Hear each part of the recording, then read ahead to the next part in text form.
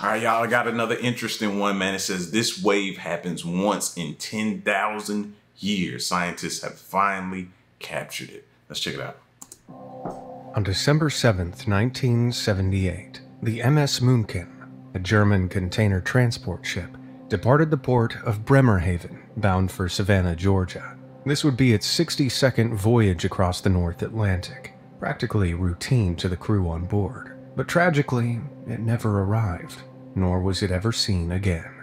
Something claimed this ship. Something huge, something deadly, something once believed to occur only once every 10,000 years, and, horrifically, it's something that's still out there to this day.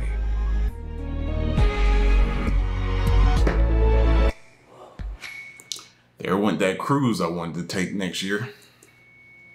Now for perspective, the MS München was an enormous 857-foot-long ship that was carrying 83 shipping containers, known as lighters, along with 28 members of experienced crew. At its top speed of 18 knots, the journey from Germany to America was a little under 5,000 nautical miles, and would take them some 11 days at sea. However, a violent storm had been raging over the ocean since November, but the challenging waves and winds were no match for the München's exceptional flotation capabilities, and so it carried on with its voyage. Suddenly, at 3 a.m. on December 12th, the ship sent out a distress call. Sent by Morse code, only fragments of the call were received by surrounding vessels, but before they could respond, the München went silent. Assuming the worst, rescue efforts began immediately. Occasionally, snippets of automated messages and calls from the ship would be received. There was still hope. Despite high winds and difficult conditions, the search continued. More than 100 ships and 16 aircraft scoured the area around the ship's last known coordinates day and night, until, finally, on December 14th, they found something. A life raft, close to where the München had sent its original harrowing distress call, but it was empty. Horrifyingly, the München's life rafts, which had been bolted to the ship 66 feet above the water, didn't appear to have been lowered by the crew. They'd been ripped from the ship's stern by some terrifying force and flung into the ocean. According to the records of the time, there was no wave in history big or powerful enough to have done this, not to a ship as big and resilient as the München. It was almost like some sort of sea monster had risen up and torn it off. Why they had to throw that out there? Now my mind is thinking about Kraken and all kind of different things. You know what I mean? Megalodon and all that kind of stuff. When before I was just thinking about the water, maybe a massive tidal wave. You know what I mean? These waves are, I think we forget that sometimes how strong and powerful Mother Nature is, this water is, these waves are. It's beyond belief the damage they can do. The days rolled on. More damaged life rafts, and 3 lighters belonging to the München were discovered in the water, all of them empty.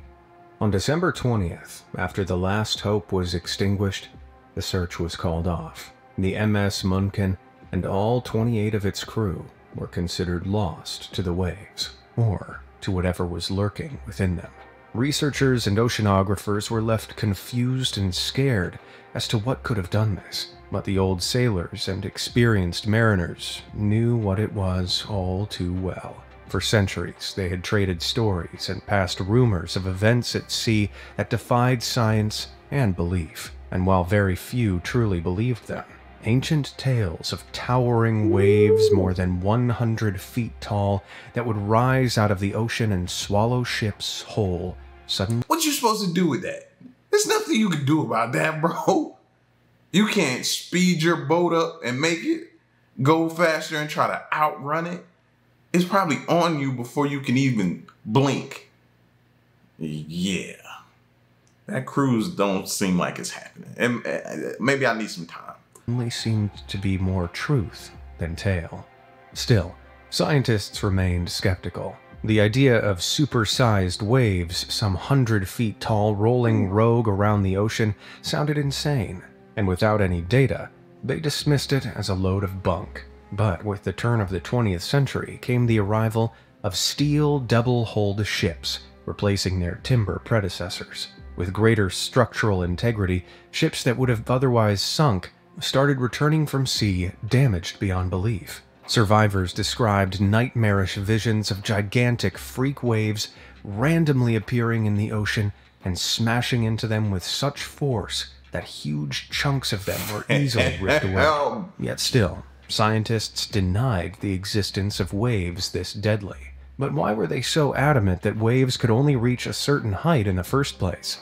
Well, it's because water doesn't actually travel in waves. Rather, energy travels in waves. Now, you may think I'm tricking you here, as we've all definitely seen waves of water crashing into the shore, but have you ever seen a boat or a buoy floating in the ocean? They bob up and down in a rise and fall pattern. This isn't the ocean moving on its own, rather it's waves of energy moving through the water that's displacing it on the surface. Energy is transferred to the ocean through friction, caused by the wind blowing along the surface as well as the gravitational pull of the sun and moon upon the earth. This energy travels through the water as a wave until it's eventually broken up by an obstacle or crashes into the shore. Now, to be more specific, scientists originally thought these waves of energy were linear waves. Any musician watching might recognize these as harmonic waves, where the height of the crest is equal to the depth of its trough. The size of these waves can be predictably calculated with some simple math. So, scientists thought, based on their calculations, that oceanic waves could only reach a maximum height of 30 foot tall. Any wave larger than that was thought to be impossible, until an event on New Year's Day in 1995, which changed everything. While the rest of the world was nursing hangovers that morning, the crew of the Dropner oil installation were trying to stay steady on their feet in the rough and turbulent waters of the Norwegian North Sea, a relatively shallow stretch of water that only runs 328 feet deep. And you wonder why they pay them so much? It's because of this type of stuff. This is pretty much hazard pay. Meanwhile, the Pacific Ocean reaches over 6.5 miles deep. Due to the North Sea's shallow depth, it's full of churning, violent waters. And this turbulent nature of the North Sea is why structures such as oil platforms have to be anchored to the ground to prevent them being washed away. These installations harvest the rich supply of crude oil and natural gas located there beneath the Earth's crust. To survive this hellish stretch of water, the Dropner platform was equipped with a downward-pointing laser to keep track of the surrounding sea state. Little did the crew know that this device would soon make a startling discovery, because on this day, the platform laser measured a mammoth 85-foot wave rising out of the ocean. Finally, irrefutable proof of a rogue wave had been captured. Not only did it dwarf all scientific estimates of the maximum height of a wave, but it was also more than twice the size of the other waves surrounding the platform, which only— That's when you just go get in your bed and just, hopefully it's over when you wake up, or it's not. Reached 38 feet. This fit the textbook definition of a rogue wave, defined as a wave that is at least twice the height as the surrounding waves in that stretch of sea. This super-sized freak wave was named the Dropner wave, and remains the tallest measured rogue wave of all time. It was finally established without a doubt that rogue waves were real.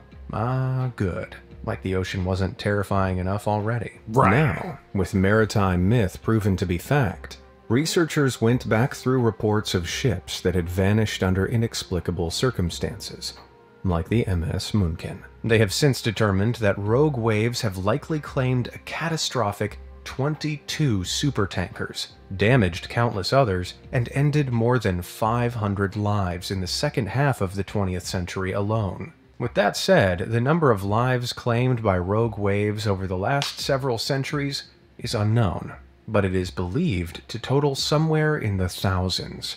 Ugh. But even though the existence of rogue waves had been proven, scientists still believed they were rare. Due to the sheer size and amount of energy needed to create one, some oceanographers and mechanical engineers estimated that they would only occur once every 10,000 years. Woo! I can finally book my cruise ship holiday. But it turns out this timeline was unbelievably optimistic. In fact, a scientific research group... See, get your hopes up just to bring you right back down. I knew better. I knew better. Dedicated to studying rogue waves, known as Max Wave, studied 30,000 worldwide satellite photos taken by the European Space Agency in 2001. They found that in just one 3-week period, over 10 rogue waves swelled up in the ocean, and those were just the ones they could spot. That is scarily regular. So there's no way we can possibly predict this, huh? We're just out there, and if it happens, sorry about your luck. Is that what they're pretty much saying to us? I pretty much feel like that when you go out there on the water anyway. You're at the mercy, because I always think about, nowadays, I think about underwater volcanoes. We still haven't discovered all of them, so we don't know if we rolling over one and it just so happens to erupt at that moment. What do we do? Killer. In that case, I'll probably pass on that cruise holiday, especially given what happened to the Norwegian Dawn. This 3-year-old cruise ship was carrying more than 2,200 passengers on a Bahamas cruise in 2005, when out of nowhere a rogue wave crashed into the side of it. The wave reached the 10th deck of the huge ship, shattering 2 windows, flooding 62 cabins, and injuring 4 people. Some reports estimated that the wave was more than 70 feet high, and that's the same height as a 7-story building. Can you imagine that, being out on the Lido deck? Got your nice drink in your hand because you got the drink package. You know what I mean? You just left from eating one of those huge dinners where they danced and clapped, and now you just want to go out on the balcony and just look at the water, the serene water, and then all of a sudden you just, what is that? You see that? Y'all see that? You know your eyes ain't really the best at night. It's so dark at night. Your eyes are squinting, trying to figure out what it is. You're a little buzzed because you've been drinking. And then your head just do this. And at that point in time, whatever happens, just happens, bro. If any of y'all going on a trip, I apologize. I didn't know. Oh, if I saw a wave that big approaching a ship I was on, I think I'd pre-flood the compartment, if you get my drift. Yep. Meanwhile, along South Africa's treacherous southeastern coast, rogue waves have the ominous nickname of holes in the ocean. Seems strange to call a wave a hole, right? Well, it's because ships in the wake of these waves literally disappear, as if they've been swallowed up by a hole. By 1992, it was estimated that between 80 to 100 ships have been wrecked in this area alone, where the 30-foot waves would rise out of nowhere and drag smaller ships down. But it's not the only place where this happens. Over in Sydney, Australia, back in 2017, deckhands aboard the Manly ferry captured harrowing images of giant waves smashing against the ferry's stern, throwing it in every direction. The swell was so huge the ships were briefly swallowed by the waves, but the Manly ferries are designed to take a thrashing, with very few being cancelled despite rough weather. Sadly, the same can't be said for all those off the South African coast. And if that wasn't terrifying enough, rogue waves can also arise in the form of literal walls of water. A famous example of this occurred in Daytona Beach, Florida, back in 1991, where a giant rogue wave some 18 feet high and 27 miles long raced across the calm sea and crashed onto the shore. The rogue wave turned 100 cars parked by the beach into submarines, and initial reports claimed 75 people were treated for minor injuries.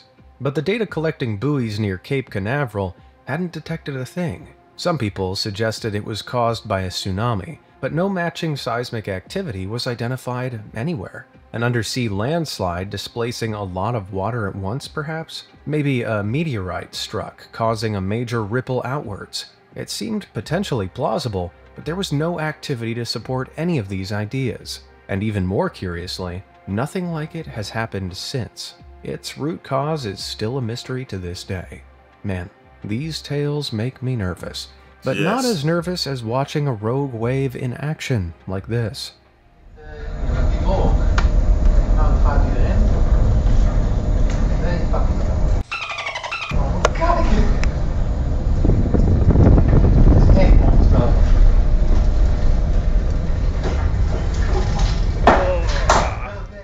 Captured back in 2008, the No, thank MV Metzeborg was traveling across the North Atlantic when it was struck by a wave roughly 98 feet high. Considering the ship was 442 feet long but only 55 feet wide, if this had been much higher and at a slightly different angle, it could have rolled the ship. But how do rogue waves like this even form in the ocean in the first place? Well, the answer to that is nobody knows. Their unpredictability makes them incredibly difficult to study. They also mainly occur in the open ocean, which is one of the most remote and inaccessible parts of the entire planet. So, based on what scientists do know, they've come up with two theories. The first is the simplest. It starts with the observation that wave swells travel at different speeds, and occasionally these wave peaks may overlap, combining energy and resulting in a rogue wave, twice the size of all the other waves. This is known as the linear wave addition theory. The alternative theory is known as nonlinear focusing theory, and relies on the idea that when waves interact, they can effectively steal energy from one another. If multiple waves all transfer their energy to one singular wave, then this can amplify the wave into one gigantic mountain of water. At this point, you may be thinking that rogue waves are like tsunamis. After all, both types of waves are massive, fast, and incredibly destructive. But there is a distinct difference, as rogue waves occur in the ocean randomly, while tsunamis are the direct result of tectonic collisions in the Earth's crust displacing the ocean above. Tsunamis can be accurately predicted. Meanwhile, rogue waves can appear suddenly, even in calm seas. But before you swear off surfing for life, hang tight, as scientists are working on a device to predict rogue waves. The National... What good is that? They're working on it. That don't mean nothing right now. Until it's in place, tested, proven, over and over, then you could be like, hold up. This, don't worry about it. We got y'all. No, you can't say that at all. So now, like I said before, anytime you go out into open seas and cruise ships or whatever deep sea fishing trips you want to do, you have to think about possibly at any given moment, a rogue wave can appear. Simple as that. Oceanic and Atmospheric Administration is developing a system that can forecast potentially hazardous areas of the ocean every hour, using a program fittingly called Wave Watch 3. The latest version, released in 2019, uses a probability formula to predict extreme conditions in the ocean at a specific place and time. This is a life-saving tool that could help sailors steer clear of unpredictably dangerous seas. However, rogue waves can form in just under 10 to 15 seconds in rough seas. This means rogue wave surges can form faster than the Wave Watch program can predict. So ships still aren't safe from random rogue wave attacks. In order to successfully predict a rogue wave, scientists would need to invent a radar system that could continuously measure waves near the boat. This data would need to be fed into a computer model that could predict how the waves form over the next several minutes, giving a warning of any incoming rogue waves. Still, you only got 15 seconds.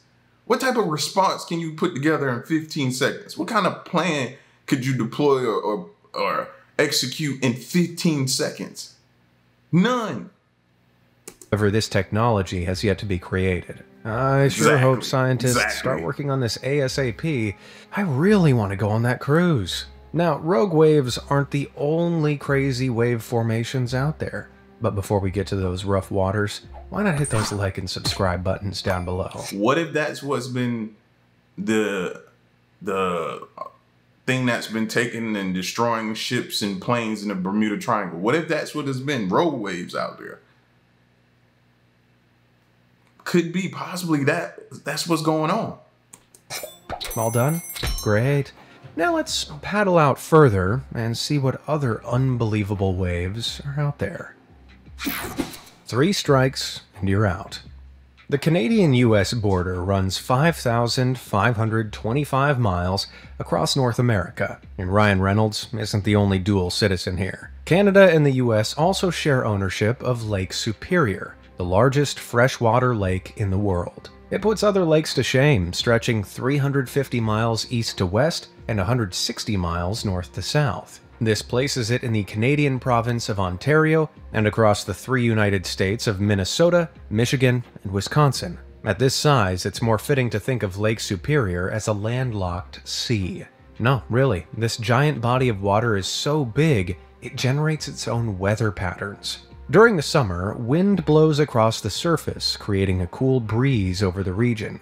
But in the winter, the lake releases the thermal energy it absorbed over the hot summer back into the atmosphere, creating an insulating effect of warm air in the lake basin. This buildup of warm air then fuels turbulent winter storms, and these storms can generate waves the size of houses. Case in point, back in 2018, a winter storm with 86-mile-per-hour winds resulted in 25-foot waves crashing into the lake's coastline.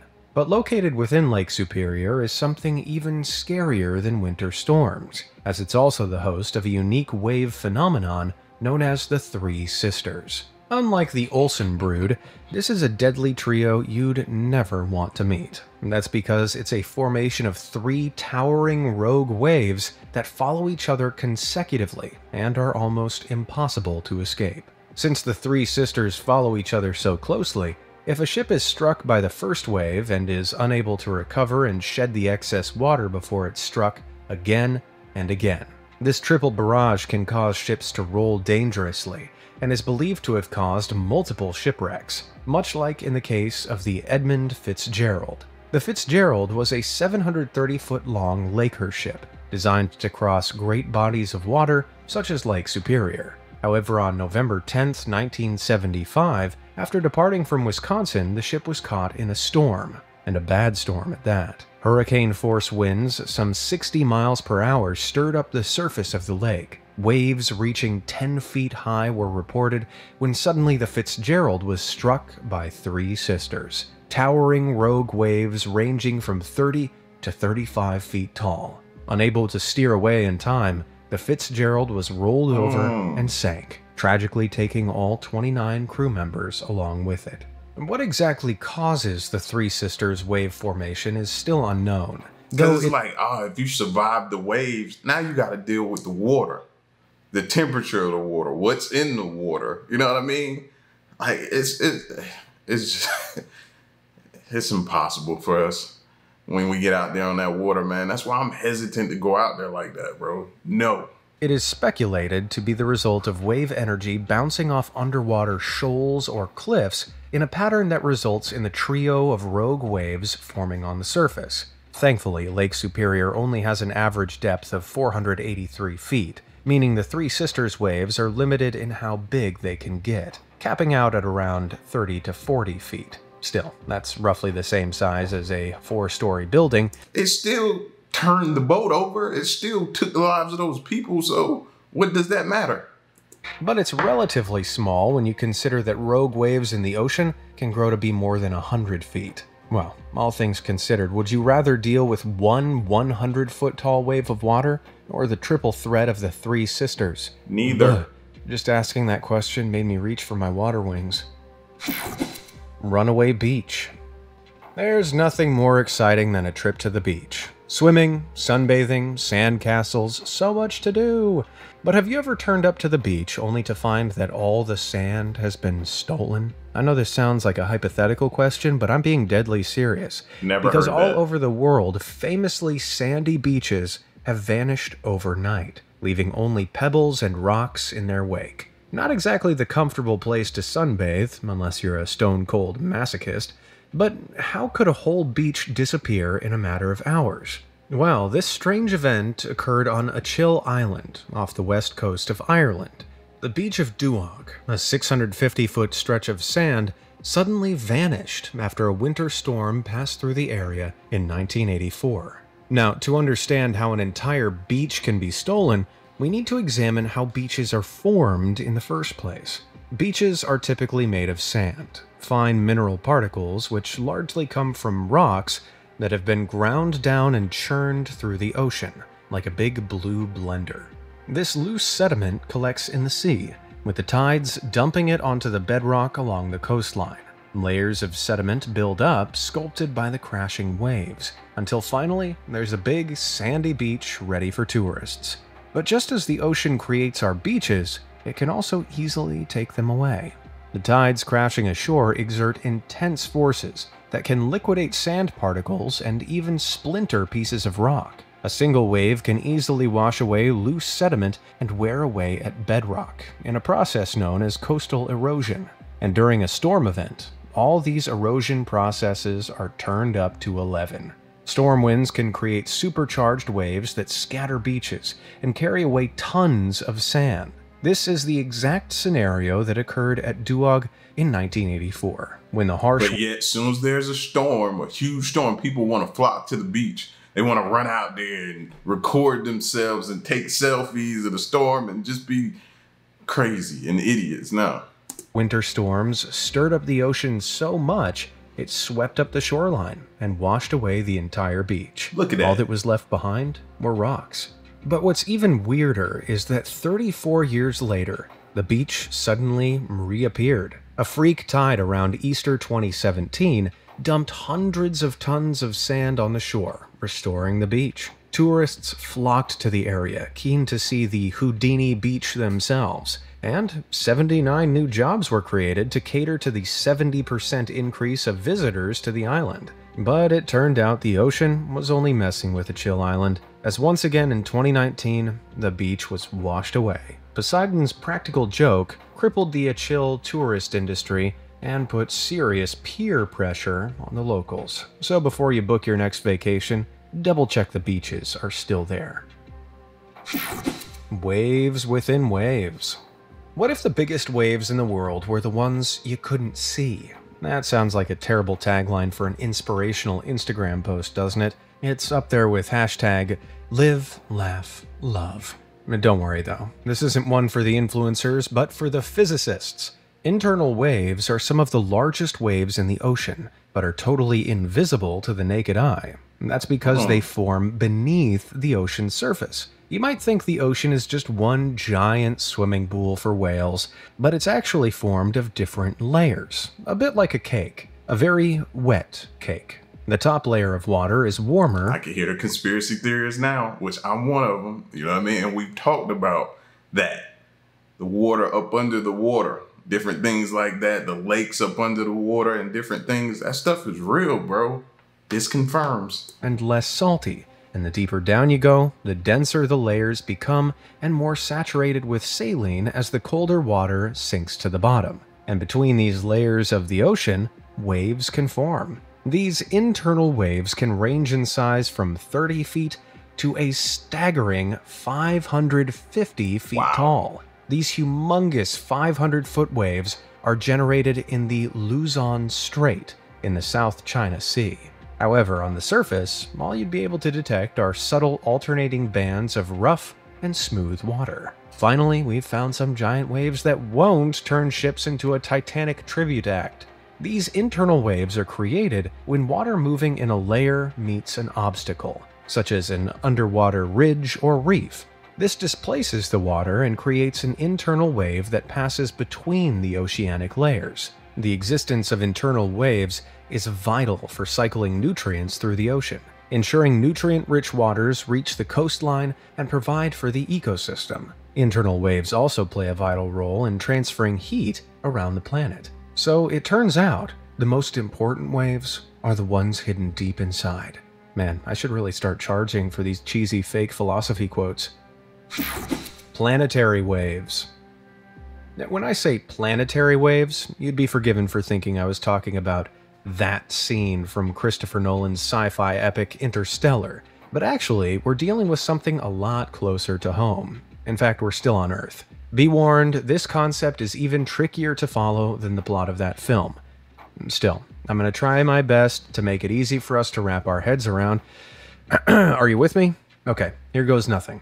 Planetary waves are literally waves that move the oceans and atmosphere around the planet. Scientifically, these are known as Rossby waves. Unlike the white breaking waves you might be thinking of, Rossby waves are huge, undulating movements of the ocean and atmosphere that stretch horizontally across the planet for hundreds of miles. They're so massive that they can alter the Earth's climate conditions. Though how long an oceanic Rossby wave takes to complete its journey is determined by its proximity to the equator.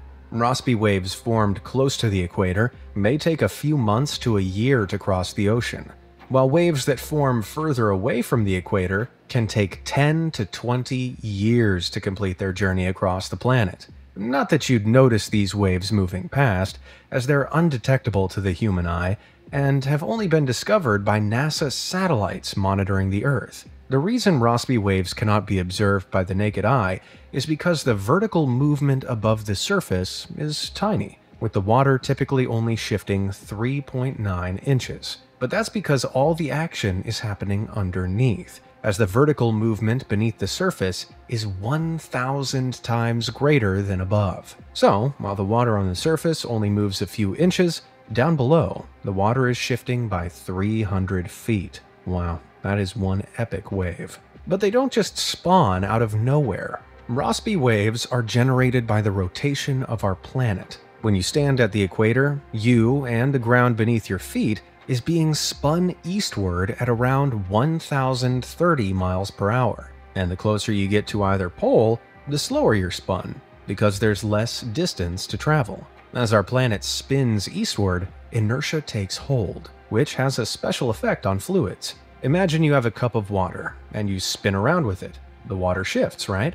But if you simply turn the glass, there's barely any movement, and the water appears static. A similar effect happens to all fluid on Earth, which in bodies of water creates a series of never-ending oceanic waves. But the closer to the equator they are, the faster they travel. Okay, that's an overly simple way of explaining it, and I bet any physicists watching are screaming at their screens right now. But what's important to know is that because of this, oceanic Rossby waves form in the westward direction, traveling fastest at the equator and slower towards the poles, affecting climates around the world, occasionally causing high tides and coastal flooding. Wow, that's pretty incredible for a wave that's older than most people watching this video.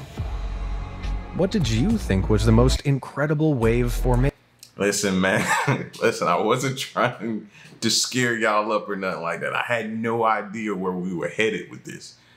But bro, does that make you think? I promise you, if you just watch this video all the way through and you get on a cruise here in the future, as soon as you put your hand or your elbows and rest and look out there on that balcony and you look out into that ocean, bro, you're going to think about these waves. Try not to. Try to enjoy yourself. You know what I mean? Try to enjoy yourself. Don't get mad at me. Don't get mad at me. That's all I'm saying, man. But this is just something to think about, though, man. This world is an enigma, man. And there's so many different things that can happen at any given moment, bro.